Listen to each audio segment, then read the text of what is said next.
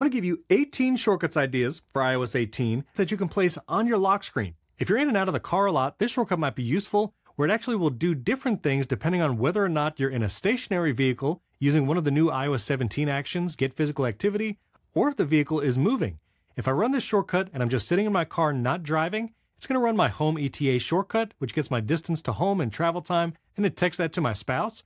Or if the car is already moving, then it's going to skip forward when I'm listening to a podcast 3 minutes to skip the ads. This is a fun shortcut to play around with, especially if you're driving a lot and you want to make sure you get that text home. We covered this in the ChatGPT shortcuts and if you have an action button, but now that you can put it on the lock screen, you can start a voice conversation with ChatGPT right from that lock screen shortcut in iOS 18. That's a one-step shortcut. Just add the Start Voice Conversation with ChatGPT action there. And finally, you can do a shortcut menu. This way you can have multiple powerful options right there on the lock screen every time you run that shortcut.